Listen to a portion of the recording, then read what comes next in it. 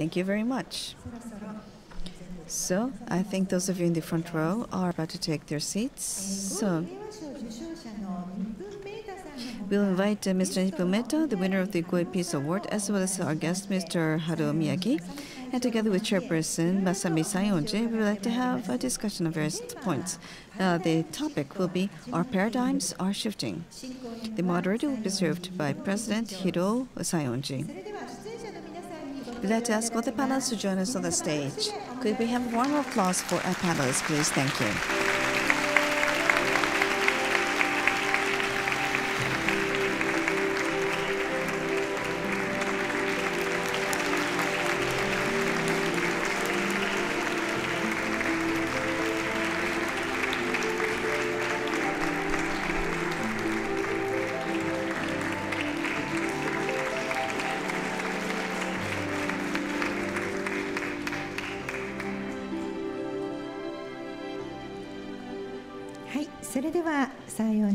Thank you very much, President Hiroo Saionji. We'd like to turn over to you. Thank you very much. We'd like to start part 2, talk session. Our paradigms are shifting. Let us go on to this part of the program. So I'd like to introduce the panelists on the podium, on the stage rather.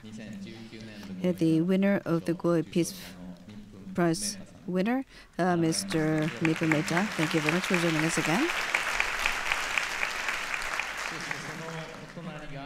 Next to him is the head of Ethic NPO, Mr. Hiroo Miyagi.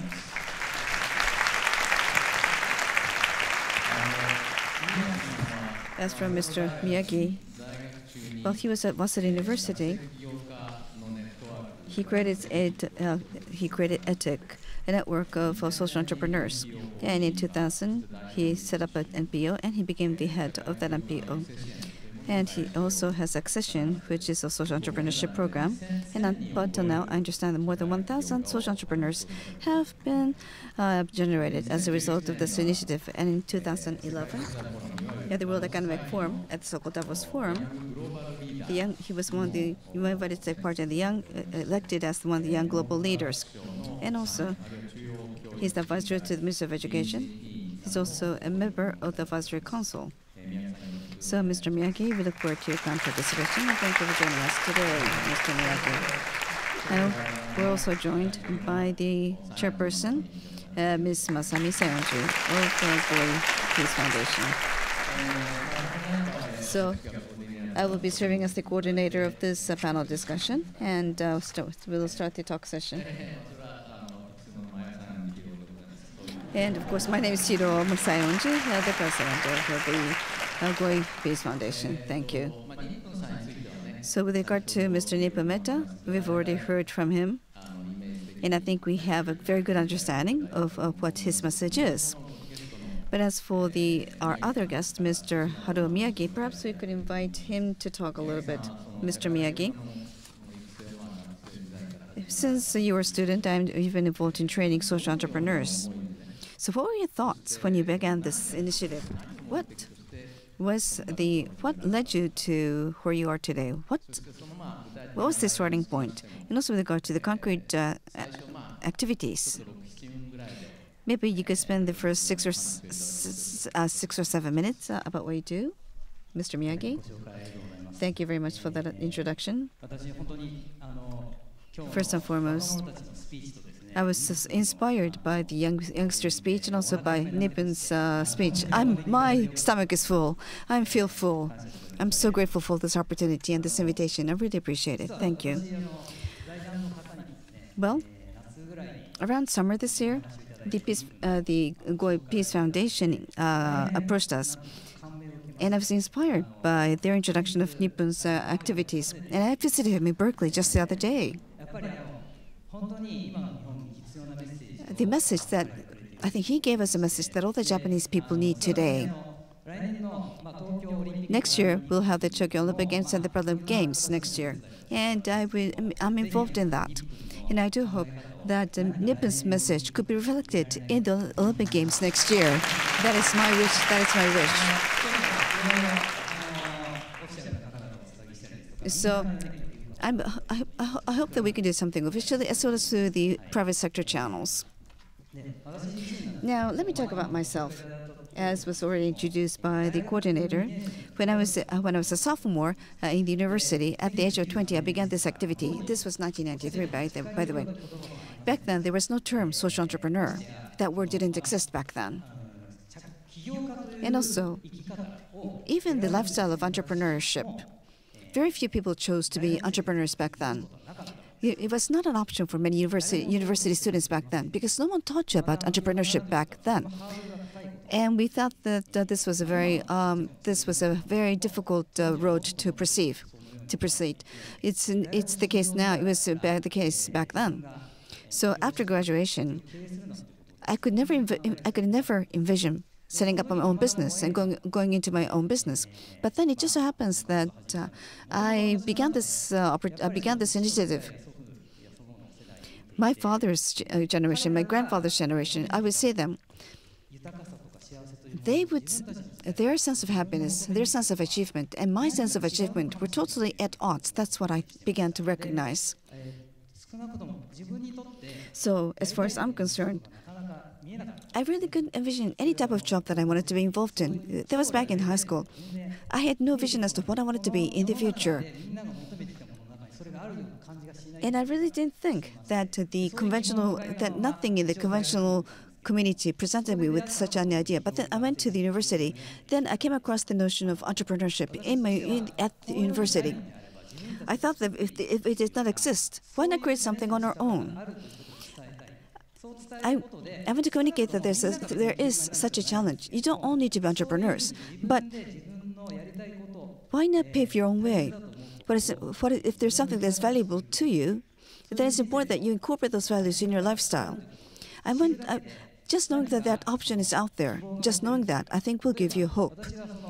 For example, the term entrepreneurship, I believe that this is something that anyone can have. For example, even if you're working in an office, even if you're working for a company or a government office, you can have the mentality of an entrepreneur. You can tackle challenges with the mentality of an entrepreneur. And I'm supporting the training program at the National Personnel Authority, a government agency. I love them, as a matter of fact. Why? Because their aspirations are very closely aligned to the aspirations of a social entrepreneur. It's just that the expressions are different, perhaps, but the aspirations are the same. So they're civil servants. But I think even civil servants can be entrepreneurship in their mentality. 2 days from now, Nipun will give a lecture, and the members of the National Personnel Authority will be coming to your lecture. I'm hoping that we can incorporate your philosophy into the training program for the civil servants at the National Personnel Authority.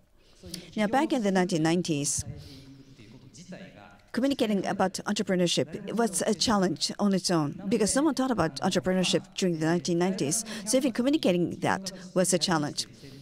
So back then, Masayoshi Son, the head of SoftBank, was unknown back then. He was a standing figure, but he was not well known in the community. So I would invite Masayoshi Son, the head of SoftBank, to campuses so that the students will know that there are other options out there. Then internet came along, and IT ventures began to crop up. And here in Japan, at last, going into one's own business became one viable option for the youngsters at that time. So back in the late 90s, people began to have that awareness. So venture business primarily on IT. That social ecosystem began to be prepared at that time as well, here in Japan. As for myself, being successful in a venture does not represent happiness. Just because you're a successful venture business doesn't mean that you are happy. That doesn't mean that you're happy. But being able to express one's values, I wanted to support people in expressing their values, living their values. That's why I focused on the notion of social entrepreneurship, trying to solve social issues through entrepreneurship. That's what I value. So having heard Nipun's lecture today, being gentle, being kind can translate into tackling on new challenges. So that type of living, I think there are a lot of youngsters and also people in my generation who want to live that way. We all want to live like that. But the term social entrepreneurship, it's now well known here in the community, but back then there was no such word. This word didn't exist back then. So by setting up one's own business and by becoming a leader of one business and addressing social challenges, that type of term did not exist back then. But then around the year 2000, I began to focus on supporting social entrepreneurs, and it's been 20 years since then. And actually, from 2011, I was also involved with the reconstruction of the earthquake in Hokkaido. In the 1990s, among the IT measures that started, I have a lot of friends who are successful and became millionaires. I have always been an NPO, so nothing has changed in my case. But my friends who were interns, who were students, now are executives of large IT businesses now. And they are very rich now. But now, after the earthquake disasters, they made a lot of donations. And that created a new circulation in Japan. So that is all for the moment. Thank you very much.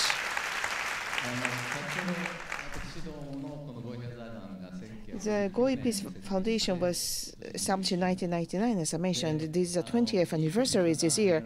And Nipun started his ServiceSpace also in 1999, right? And you are also celebrating the 20th anniversary. Miyagi-san's activities also started around the same time. So it's a coincidence, but the three groups, this is a 20th anniversary talk session of the three groups. Now, I'd like to ask the chairperson. Well, actually, we have known Nipun for quite a long time. We are very good friends. Now, finally, he was able to get the Goi Peace Award this year. I'm very happy for that. So, Chairperson, could you introduce how you are friends with Nipun and your impression about his work? So I'm getting quite old. So when I listen to such talks about among young people, I feel that it's now time for me to withdraw from such a forum. Young people like Miyagi-san, Nipun, their talks. It's just like my three children. My three children are so passionate about you, so they forget about me. I feel jealous about it. I'm sure they're trying to do something new. And actually, how should I say? Thanks to you, I think my children could grow into adults. But before that, in the essay contest, the winner, Victor and Ilia, those essays were very good, reflecting your souls. I was very moved with that. So through such great essays, which I felt a joy in my heart. Now, in the current day, we are now finally able to know what it means. How many people entered? Yes, 20,000 people entered to the essay contest, and I only read the translated version, but by reading all those who remained to the finals, they were also good. I wanted to award them all. So the young people are living in an entirely different era than us. There are new genres, new way of living. Until now, there were teachers, instructors, and there were top IT presidents. That is one way of moving forward. There are different selections. There are different options about what education you want to get. And people may want to make a lot of money, have high positions, have a power. That was taken for granted on my days. So potentially, we always tend to be controlled by this way of living. So maybe my mind was rotten with this old way of thinking, but the new era, new entrepreneurs are too busy. But for instance, the concept of leadership, I understand that. But leadership, ladder is a ladder.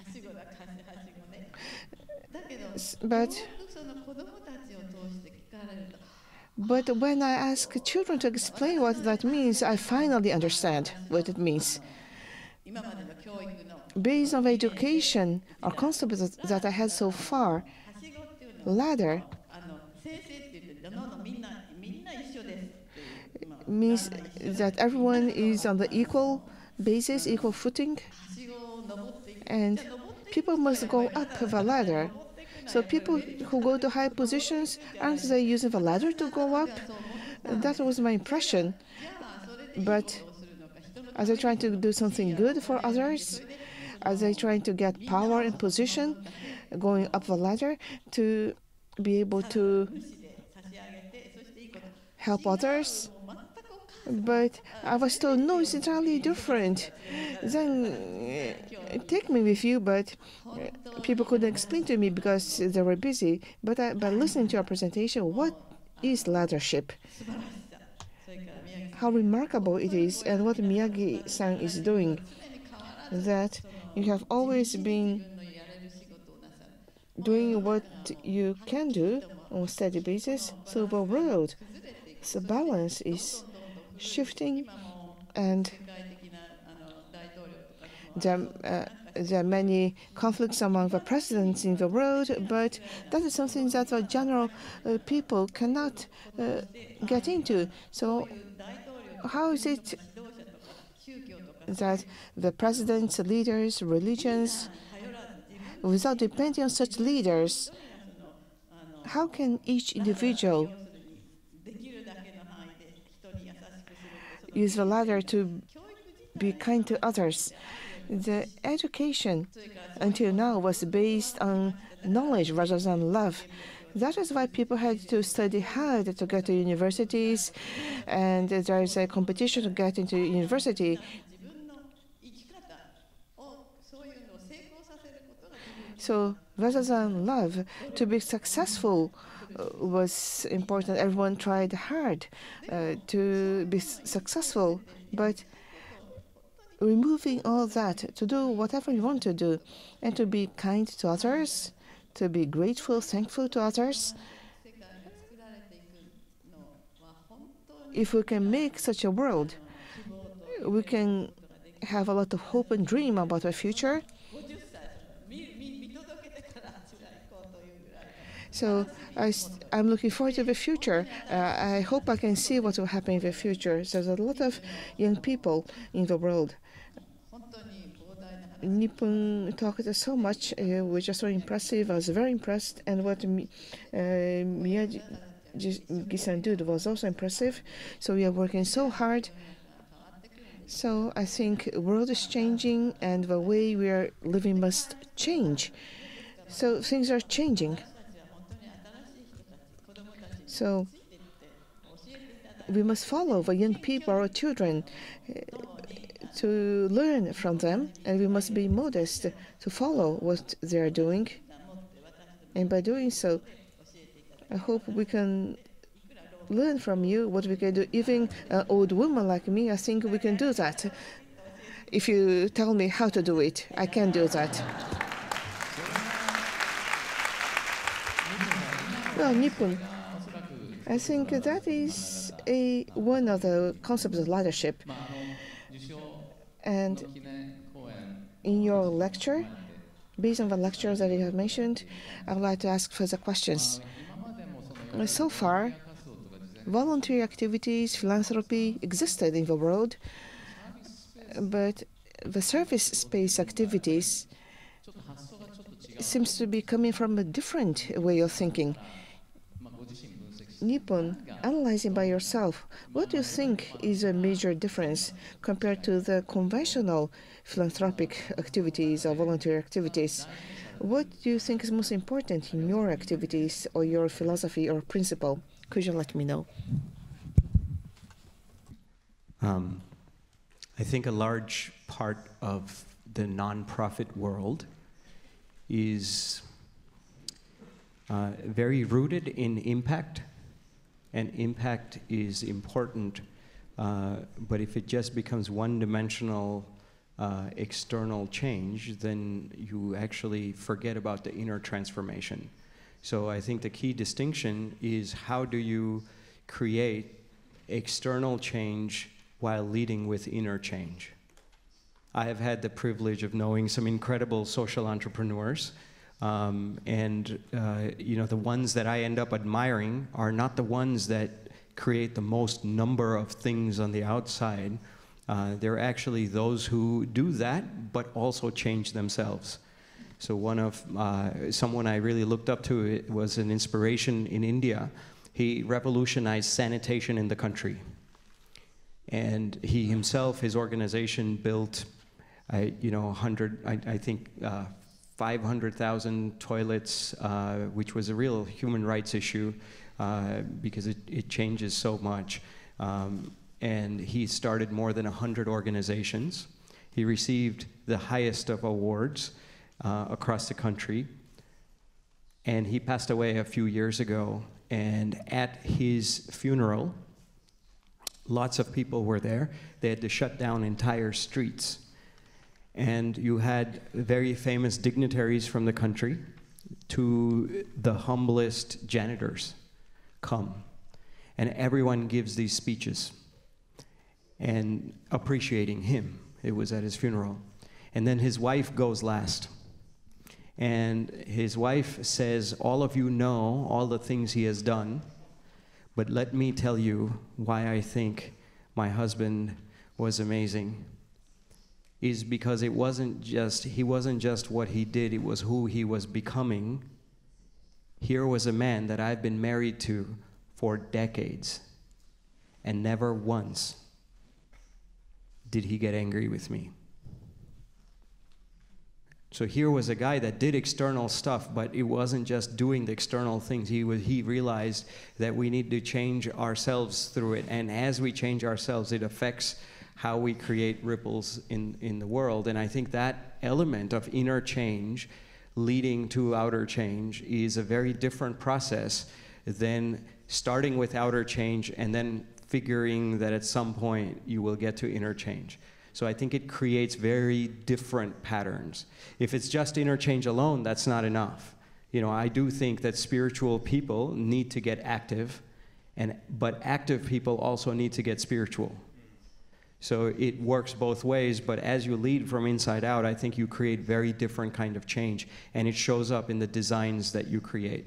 And I think ServiceSpace is one example of that, where we stress this idea of being the change, but not just because it's a nice thing to do, because it actually affects collective flow, collective intelligence, and the innovations that you create.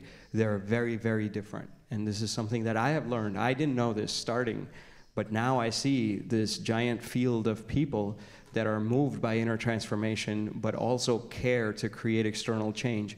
And the kind of wisdom that's in that circle is just very different. So I think that's a very core distinction. Well,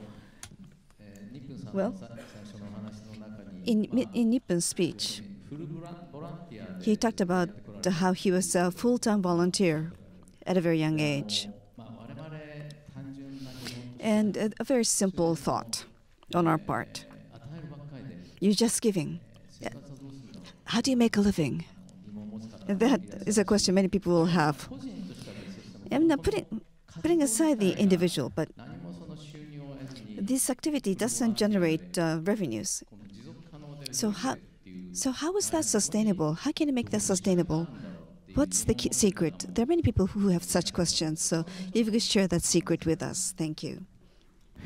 We all know the secret, because when we were in our mother's wombs, we didn't have a plan, and we all survived. And in some sense, the principle is that when you give, there is a ripple effect. There is an external ripple effect, and there is an inner ripple effect. And the external ripple effect creates relationships. And over time, and the inner ripple effects changes your identity. So you start to expand who you are. Over time, when you bring both of those things together, you actually have a cocoon of relationships. So the onus of your survival is no longer on the shoulders of your ego. And so a lot of people say, oh my God, that's amazing. How do you survive? My question to them is, oh my God, it's amazing. You have so much faith in your bank balance? You have so much faith in your ego? And we do, right? We're like, yeah, I'm so smart. I have done so much. And now that will give me... And where do we learn this? Because it's nowhere in nature. Birds don't have bank accounts, right? This is not how our, my mom is right here in the front row. She didn't say, I'm going to give you 9 months of free labor, and then in return, you will do this for me, right? It doesn't, inside our bodies, we don't have that kind of transaction. So where are we getting this idea, this story, that the onus of our survival is on our egos, and where are we getting this idea that our security will come from accumulation, and where are we getting this idea that the best way to get ahead is to be transactional? I think it's so I actually have the opposite question and say, wow, it's amazing that you believe so much in the strength of your ego. How many remarkable, successful business people, and I have met so many of them, if you really sit down and have a candid conversation with them, and you say, do you really think you did this? We overestimate our effort, and we underestimate grace. And I think that as I have grown through life, I have realized that actually, man, so much of life is unearned blessings. Like how do you meet the people that you meet, which ends up creating all these ripple effects? And we tend to put all that onus into our limited intelligence on the shoulders of our ego, and that's actually exhausting. So the answer really is that you give. To give is to be related. And if you have a web of these relationships, you would be amazed by the natural law of the universe. Someone's cup of gratitude somewhere will overflow. My wife and I went on a walking pilgrimage when we tested this. We walked across India and we said, we'll eat whatever food is offered, sleep wherever place is offered, and how would you survive? Right? Who will take care of you? Your job is just to give, but in giving, you get related, and as you get related, you are taken care of. People do take care of you. It's a universal law.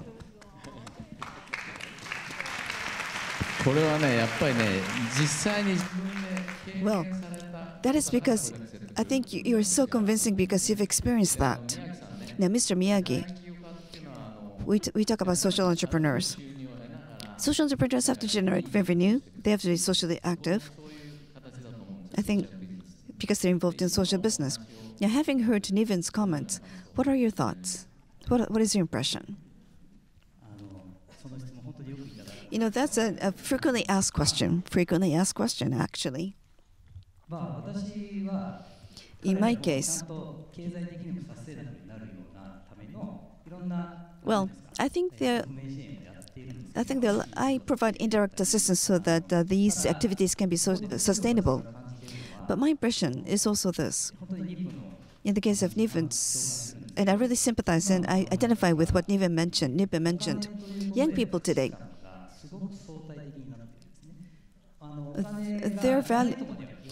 young people don't value money that much now. I mean, it's not that they don't sense value in money, but they sense that money is only one of the values in terms of richness. And that type of perception is spreading at a very fast speed. Every year I see this, and every year I get the sense that young people's values are changing. And I had the chance to talk to the members of Goi Peace Foundation. We heard, and I'm hoping, and we talked with members of the Goi Peace Foundation that the young people in Japan who can actually succeed in Nippon's philosophy. because I teach Japanese university students. I interviewed some of the students. Let me show you a slide that shows the results of the interview with the young people in Japan. It's just a work in progress. So let me briefly introduce it. When she was in university, she was participating in activity of supporting the refugees. Refugee support is an area that is not still well understood in Japan, and Japan as a nation, the measures taken by the government is also not sufficient. And there's an NPO was started. She started her activities, but the companies are not yet supportive, and fundraising is difficult. There are many measures are taken, but actually I think there's 40 or 50,000 yen as a support money provided to refugees, and she decided to experiment that. So for 2 years, she decided to challenge and make her living using the same amount for 2 years. One reason is that her activity is not profitable, but she also wanted to experiment how you can make a living with that amount of money. So I think she was very brave in trying to do so, and she's still ongoing that experiment. So she says, we talk about the north wind and the sun. And so she thought we had to fight against the northern wind, but that was not right. Get in touch with the refugees. She thought that there are diverse values. To have diverse values, she thought that is a sign of richness. And that is a value that should be communicated in Japan. That is how she started her activities, and she started to introduce people for work as a recruiting activity. So her approach is very fair. She's not trying to provide help to the refugees from the top down, but she wants to communicate the attractiveness, and because she believes it's of a benefit for both. And there was an impressive case that she encountered in Iran. Women itself cannot enjoy music, cannot enjoy fashion, because that is a reason to be arrested. But there was a girl who was passionate about the singing, and she was very impressed by her song.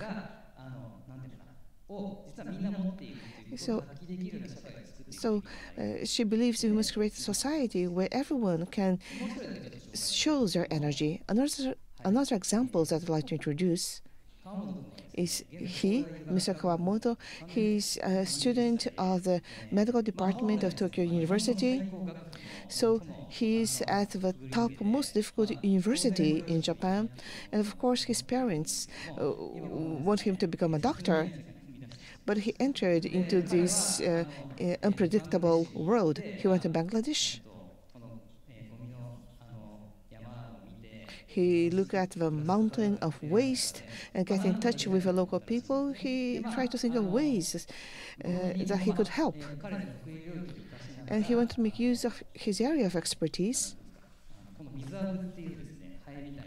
And he uses some small insects and use such insects to decompose house garbage. So this insect is his room is full of this insect, and he's trying to develop that technology. So he also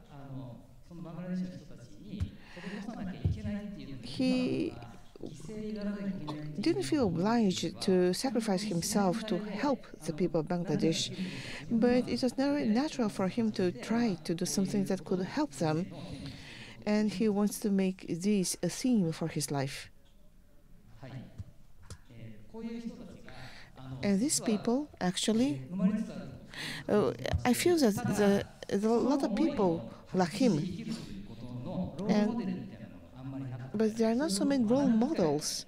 There are not so many opportunities to learn from others.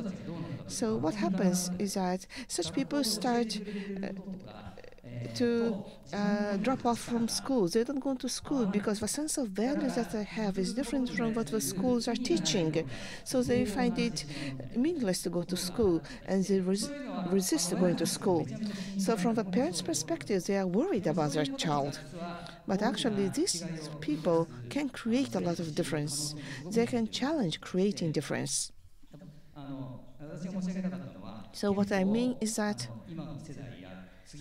the current generation or future generation, as Nipun is saying, leadership, kindness could be born. Children having that concept from the very beginning could be born, but society is not yet able to provide support to them. So one theme today is paradigm shift, but I think paradigm shift is already starting. We have an option. We are now at a stage of having an option to choose. And that is what I often feel when I look at the younger people.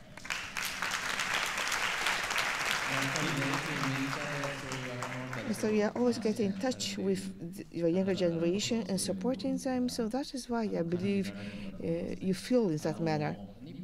Well, Nipun, you also have important principles. You talk about a small act, start from small act. Why is it that not big acts, but you believe small acts are important? I will get to that, but I also want to add a comment to what Miyagi-san said. And I think there's a very easy bridge between what Miyagi-san was saying and also what I was referring to and what we see in the younger generation, which is that we had this singular focus on money as capital. Wealth equals money. But money is just one form of wealth. There are multiple forms of wealth. Meaning and purpose make a huge difference. So that woman, that's a young social entrepreneur, needs money, and I'm also not against money, but they care for alternate forms of capital as well, as a sort of metric. And to go to your question about why small, because small is more likely to be related. If you are big, you are going to create incredible inequities. You're going to create, I have, you don't have, no matter which capital you are. If it's small, you're actually saying everyone can give, everyone can be great because everyone can give in their own way. Now, you may have money, I may not have money. He may have fame, I may not have fame, but maybe I have creativity, right? Maybe I have unique circumstances that allow me to do something. So if the orientation is small, it invites everyone to the party, and as we get more people engaged, you actually create relationship capital, and that relationship capital is, the sum of it is greater than, or rather the whole is greater than the sum of the parts. So you really create a new intelligence as a base on that basis, and that's why I think small is actually an invitation for everyone to join the festival of love.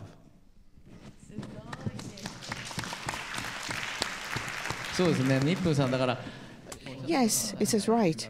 Yes, I remember you mentioned that rather than one person donating $1 million, 1 million people donating $1 will create a bigger movement.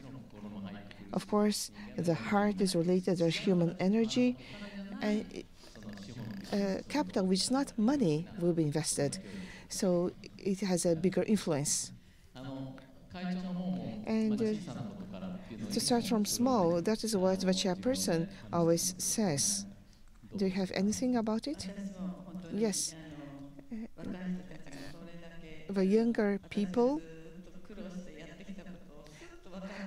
understand immediately what I have difficulty understanding. But letting that aside, in the essay contest, let me talk about essay contest, but to read all the finalists for the essay contest, each one was very good about talking about what they can do for others, coming from poor countries. these children don't write about money or growth or power, but they all talk about power. They all talk about money, not about money, but about love. So the parents are raising children, and there's a potential among the parents about the power, success, money, or to be awarded of something. But rather than that, the children are looking at things closer to them, like their friends, people bullying at schools. Children need a lot of generosity. They talk about that to the parents. So they're struggling inside the house, and there's no solution. There's such situations plenty here in Japan. So, in the case of children, if they can talk to their friends, that type of problem can be solved. So, such small acts, anyone can take small acts, even without money, without title. Even if you're not smart, you can do small acts. All it takes is a bit of imagination and just a bit of talent. You can actually draw out the hidden talent. That type of school education is necessary, because the education right now, I wouldn't rule it out, but we need to change the current school education. That is where we are. So it's so good to hear such wonderful experiments of the young people. Not just ideals, but actual experiment. And also through the essay contest, we heard about the struggles that people have, but we saw how these applicants do small acts for their families and how that has created joy. So there are a lot of children out there who are acting. They have already experienced, so we can do. It is doable. The future is up to you. So please bear the responsibility for a bright future. It's like a press conference for your retirement, it sounds like. So, Nipun, you were an IT expert for a very long time. You're an IT expert. So through online, you also were involved in volunteer activities in the beginning. But on the other hand, you're also involved in offline relations between individuals on offline basis as well. So you do this both on parallel. And one typical example of that is the Awakens Circle. I think there's a story, right? You shared with us a story about the Awakened Circle. If there's other interesting anecdotes, I would appreciate hearing about the Awakened Circle. Sure. To bridge it to what Masami-san was also saying, they did this. I think one of the biggest issues that we have in our times is connection. That we are disconnected with the systems and nature. We're disconnected with each other, and we're disconnected with ourselves. So they asked young people, if you had to give up one of these three things, what would you give up? Your cell phone, your internet access, or your sense of taste? And 72% chose sense of taste. And we look at that and we say, wow, I can't understand that. But actually, if you put yourself in their shoes, you would understand, because even more than a sense of taste, we care for a sense of connection. And the only way you know how to connect is through your phone and your internet access. And so we have this crisis of connection. And in that context, what my parents have been doing in our own home, it's such a humble thing. It's so simple. They're saying, I mean, talk about multiple forms of capital. They're saying, we're going to give you space. No one's going to call you a philanthropist of the year by saying, I'm going to give you space. But the space is you move your couches to the side and you say, now we can sit in silence, we can be with each other, we can listen to each other, and then, yeah, we'll share a meal together. And no donation box, no agenda, like there's no way there's just no commercialization. And you would think, well, what's the power of that? And a lot of times people will come and they will say, thank you, what can I do for you? And they will say, no, you go and do something for somebody else. But what they're pointing to is something. Maybe we should call upon your father and mother. We need to hear the mother and father. Parents, your parents should come up to the stage. The parents should come up to the stage. So the parents, please, could we invite the parents to the stage? Okay, then we'll listen to their voice. Yes, sorry. No, you can stay, but we'll give you the microphone. We'll give you a microphone. But can you please stand and show your face? Please stand and show your face. 22 years, every week, every Wednesday, they would open their house and provide access to anyone. And they would provide meals free of charge. 22 years, 22 years.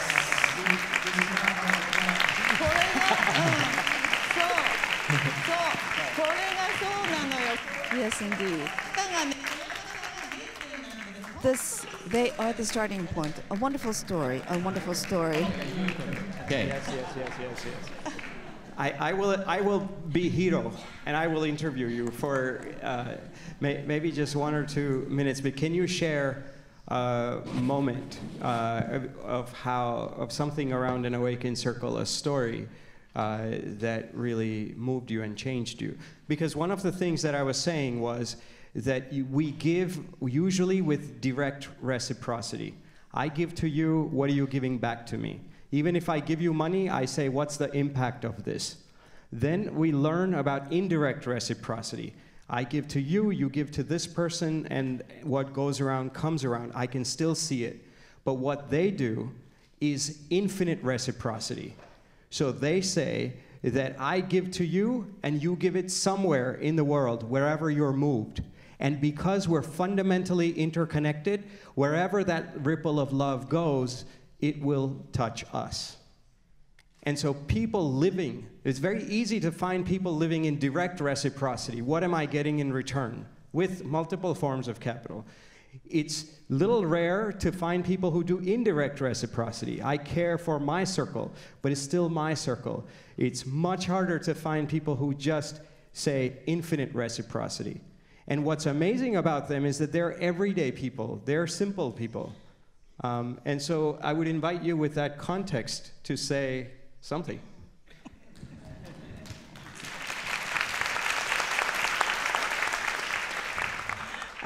You can tell I wasn't prepared for this.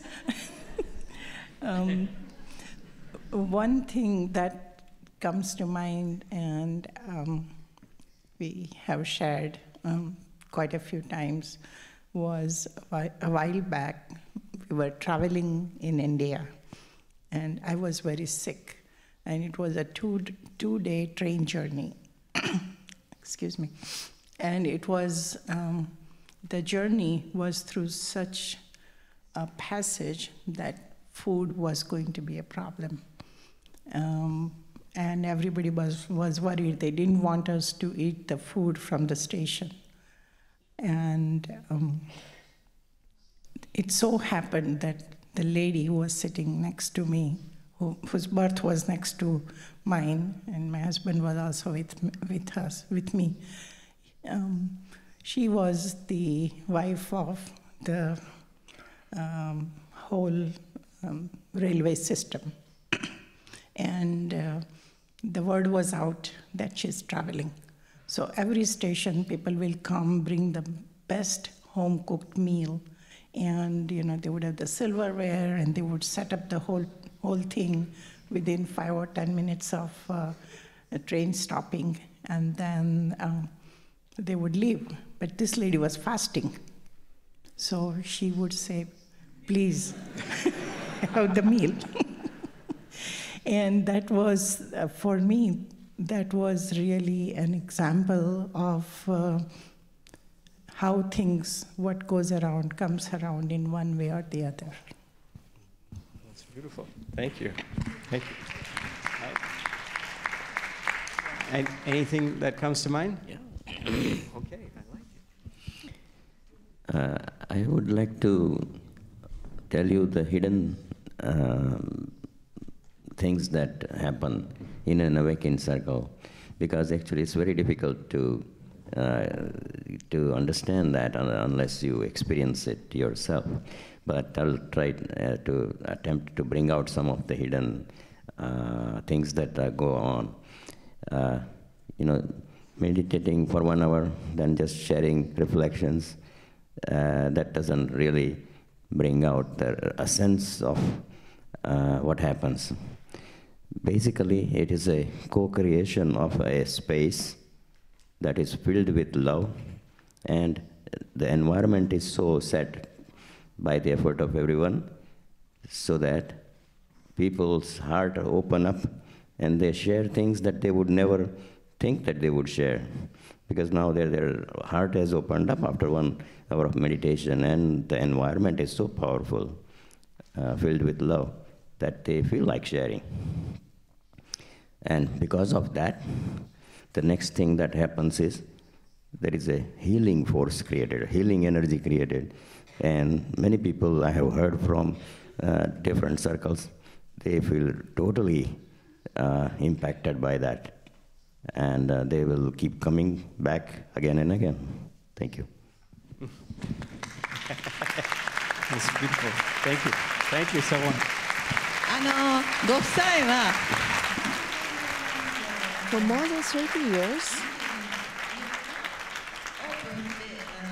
about 22 years, I think their house is open, and they are providing meals to those who come, even poor people. So I wanted to introduce them to you. Thank you very much for coming to the stage.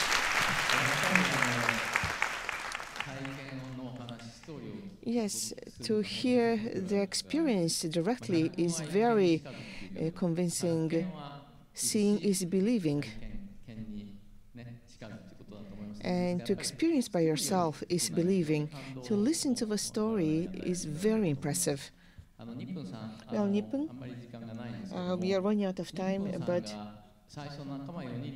you started with your 4 friends, the volunteer activity initially, but now there are 600,000 people participating now. A big circle of kindness have expanded to such a large organization. Why is it that this movement, this activity expanded so fast? What is the reason?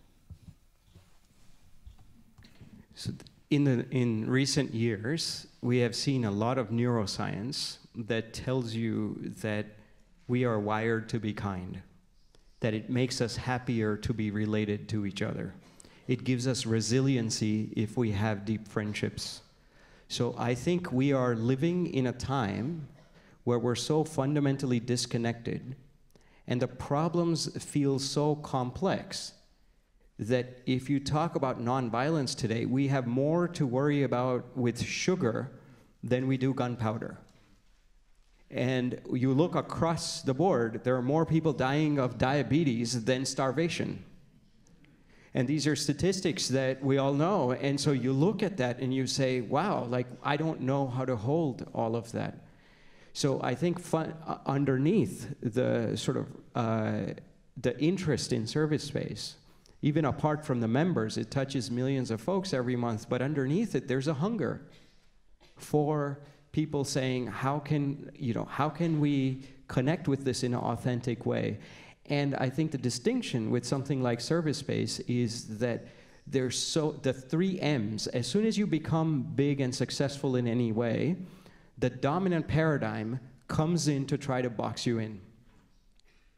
And if you're not mindful, you would just look at that and you say, oh, Oprah wants to have us on TV, or the Skoll Foundation wants to give us $1 million.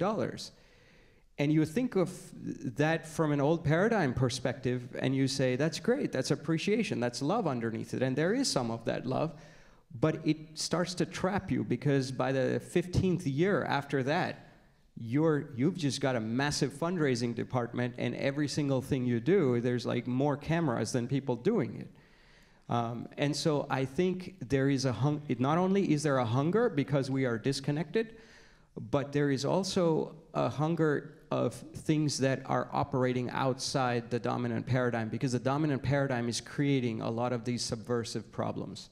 So our neurobiology, for example, wants us to go on Facebook and share the articles that we are moved by. They want us to share and be related with each other. And so it's tapping into that, but it's actually part of a larger system that is co-opting that impulse of our neurobiology to want to share and it's putting it under, it's profiting the Facebooks of the world, which ultimately is actually creating a lot more problems for society than it's helping solve. So I think that A, we want to connect, but B, I think we want to also create new contexts where we're not just in the same dominant paradigm of, of the traditional forces, and say, how can we, so I think ServiceSpace is providing one example of that. It's a courageous example, but I think you need a whole series of these examples on a whole spectrum. I didn't say you don't like money, you don't like power, you don't like fame. I think you have to balance that fame with deep caste. You have to balance the money with multiple forms of capital. You have to balance the sort of broadcast with the deep caste. So I think it's in that spectrum, and ServiceSpace is on one end of the spectrum, which starts the conversation. That we are not available for sale, we're not gonna put a price tag, and then you say, oh, how does that work? It raises a question mark, and it invites all of us to find our spot on the spectrum and say, I wanna create this change in this way. And many social entrepreneurs are doing that, and I think we need a healthy spectrum. Right now, everything is on one side. So I think that's the hunger, that's the need, and that's the response that ServiceSpace is playing, but I think we need like 1 million ServiceSpaces in the world.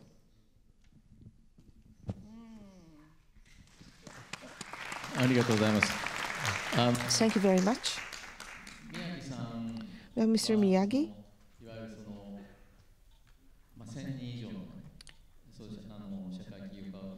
You have already developed more than 1,000 social entrepreneurs. And to expand such movement, what is necessary? What do you think is important?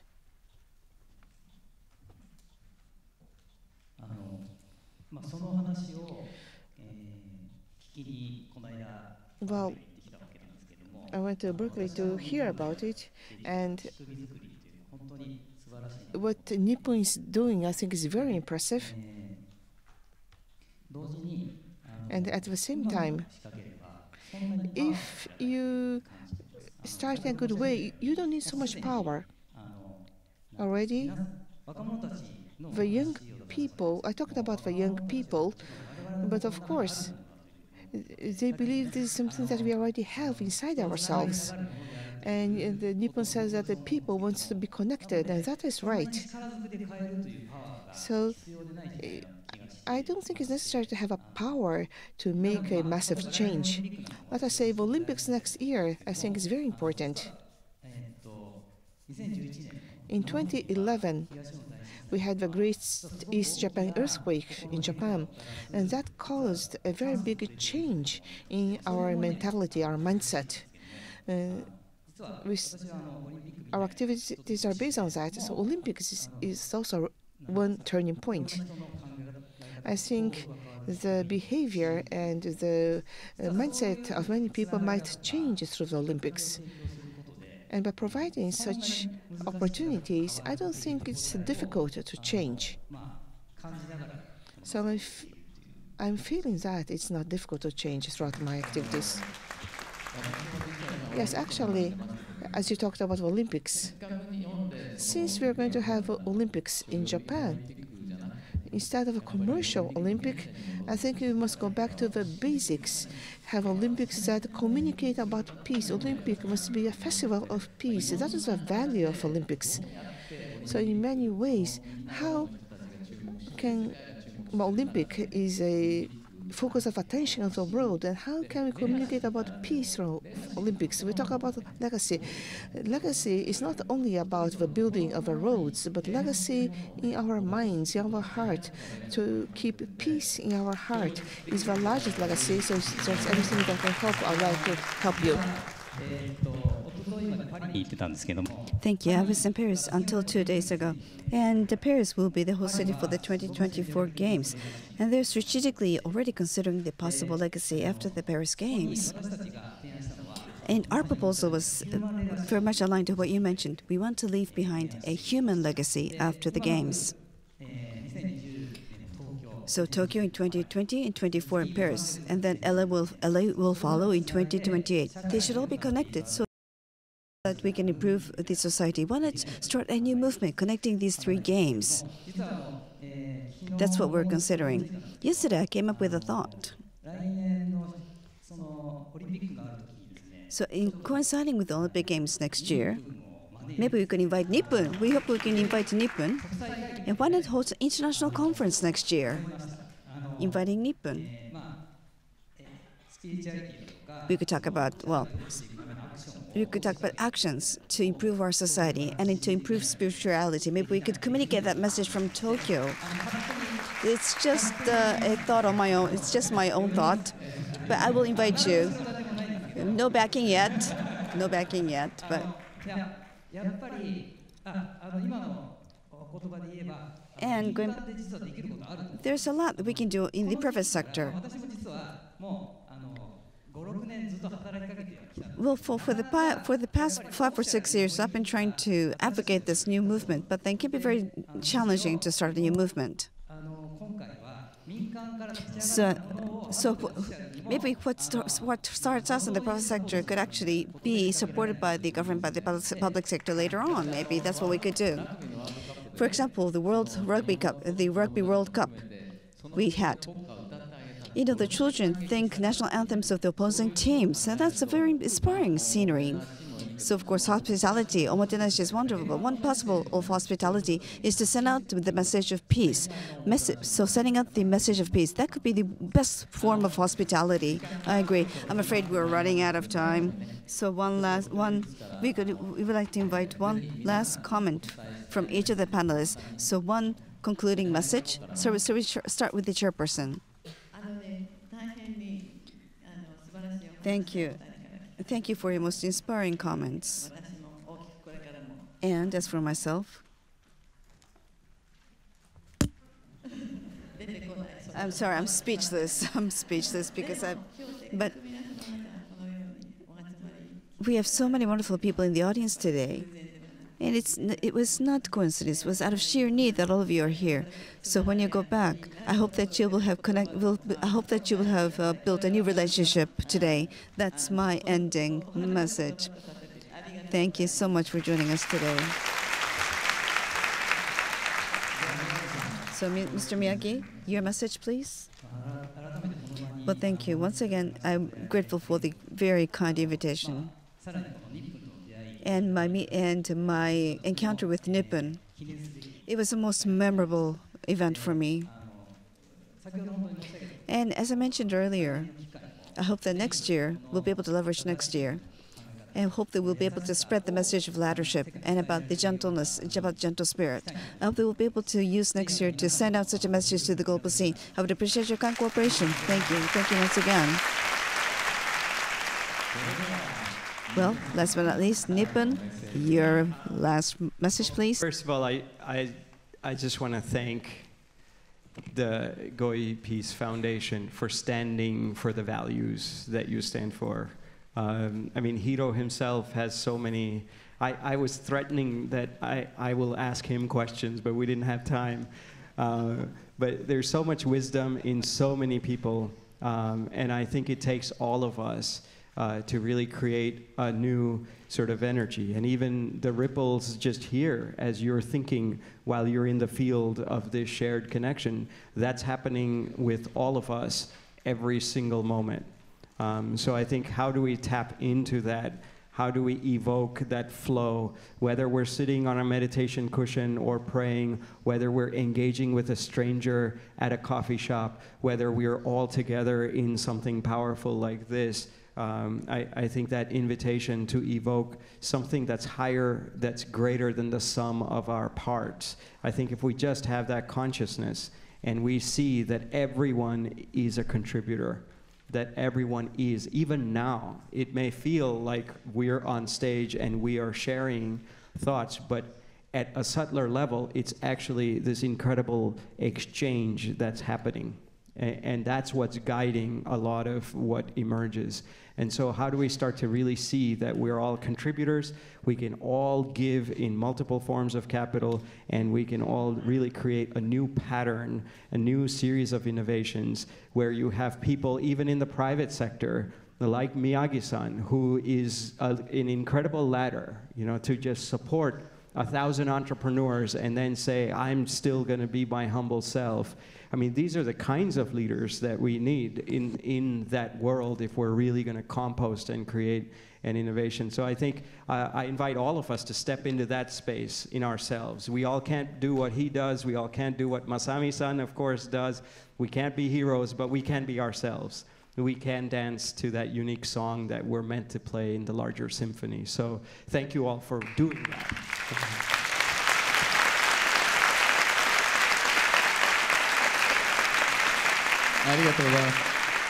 Thank you very much. So we'll conclude the talk session at this juncture. Last but not least, I would like to invite Mr. Maki Kawamura, to talk about the little post-it that we asked you to sign earlier. Kawamura-san, please. Ladies and gentlemen, thank you for joining us at the Goei Peace Foundation Forum. Thank you for your kind participation and attendance. So happily, we are now celebrating our 20th anniversary.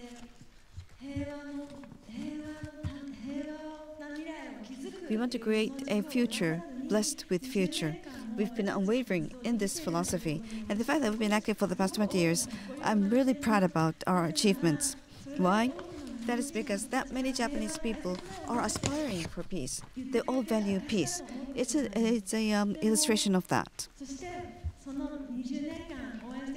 And we'd like to thank all of you for supporting us for the past 20 years. But then we don't want to be complacent.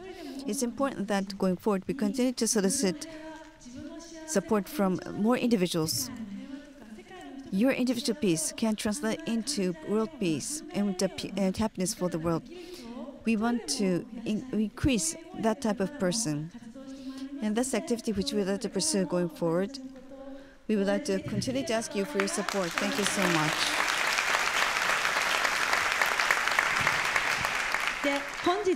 Now, earlier, Nipun, the winner of the Goei Peace Award, repeatedly sent a message, small act of kindness, how small act of kindness can be very important. You think it's easier said than done. You have to deploy your fullest love for the small act of act, for the small act. It has to be continued on a daily basis. So it sounds easy, and it might sound as though you can do it immediately, but then there needs to be a lot of passion and feelings incorporated in order to carry out such acts. That's our challenge. And since he's here, and we wanted to connect each small act of kindness so that we can engender social change, we received this message. So we did a small experiment today. So after Nipun's lecture, we gave you a little post-it, which was in the form of an apple. We asked you to count your small act of kindness that you did today. And we collected that piece of paper during the break. And during the panel discussion, we actually placed all the post-its on the screen like this. So when you leave, you will find the tree of kindness. And in the tree of kindness, you'll have found the small acts of kindness that all of you have incorporated today.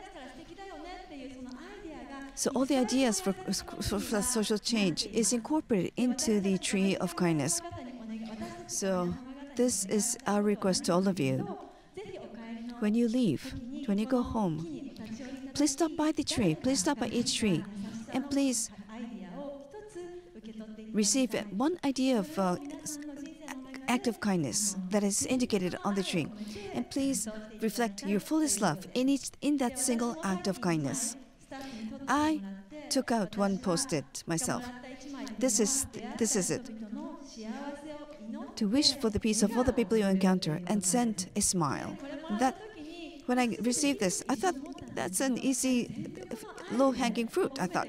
But then you need to incorporate your fullest love. If that is the case, you really have to give deep thought about it. And you have to consider how you can wish for the happiness of all the people you encounter and to smile at the person. That could be quite a serious challenge, I thought. But I wanted to act on it.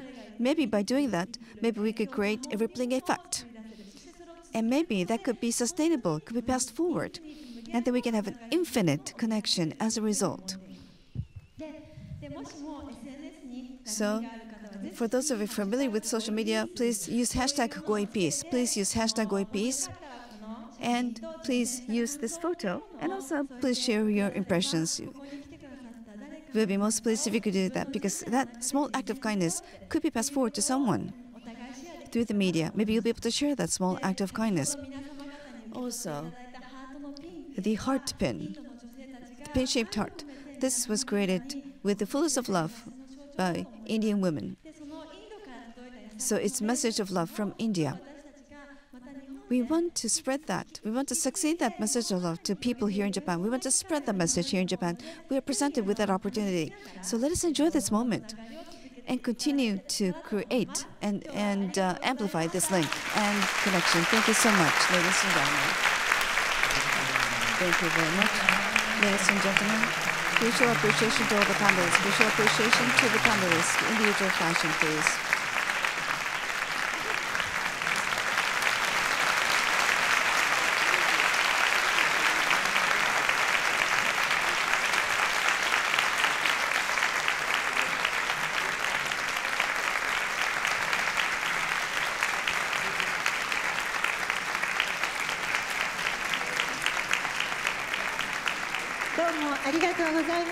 Thank you very much. Please give a big round of applause once again to all the panelists.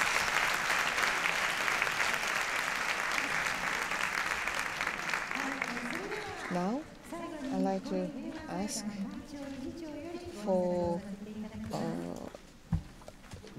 both the chairperson and the president of Great Peace Foundation for the closing remarks. Well, there's nothing I can say. I feel so grateful and so happy. At the 20th anniversary, to be able to be connected with you, well, the 20 years was not something that would have been realized without you. So thanks to all your support, we're able to come throughout these 20 years.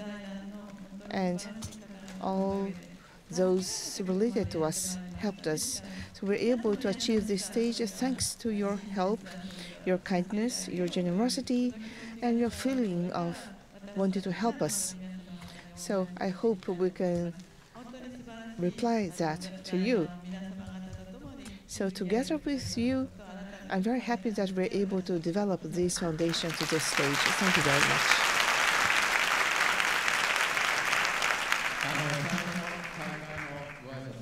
As I mentioned in my opening speech,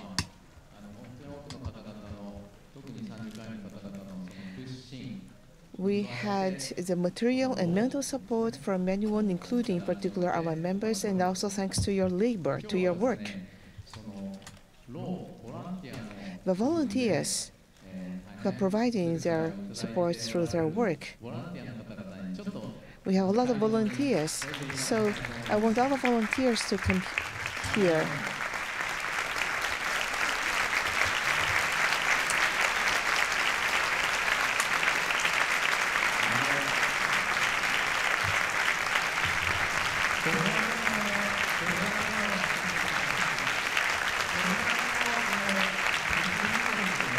It is only one day, but to hold such an event, today we have about 100 volunteers. So we need this much volunteers to help to be able to receive you and provide you comfort and for you to be able to enjoy. We need support of so many people. However, usually our office has only a dozen people. We cannot afford so many people on a daily basis. But whenever needed, so many people gather around us. And that is the ideal of our foundation. So we have so many volunteers, not only today, but for many years we have had their help. So I'd like to thank you all for your help. Thank you very much.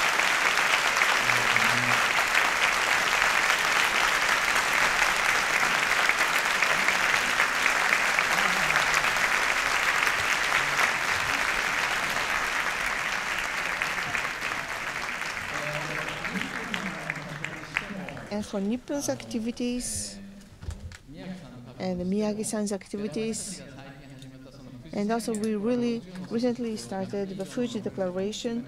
including 6 organizations and more than 200 Nobel laureates.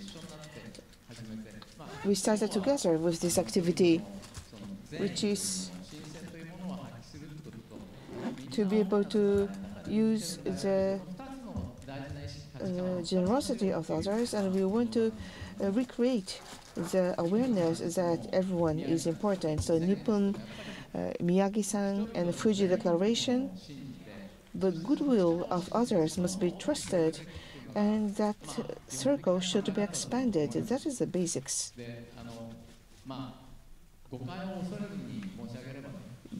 This could be misunderstood, but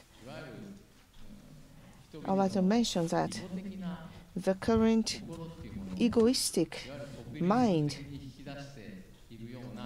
seems to be related to populism. Please don't misunderstand me, but these are the top leaders of the world, but I believe our activity is on the entirely opposite side of such activities. But our basic concept is not to reduce what is negative, but to increase what is positive.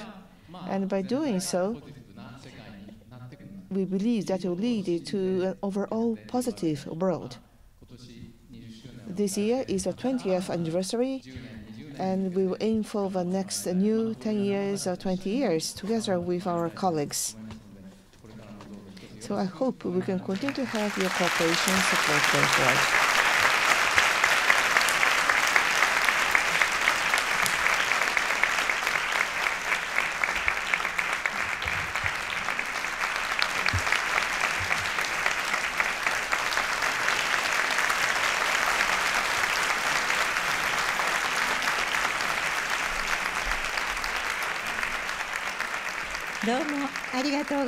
Thank you very much. This concludes the 2019 Goi Peace Foundation Forum. We hope we can see you again at the next year's forum. Thank you very much for your participation.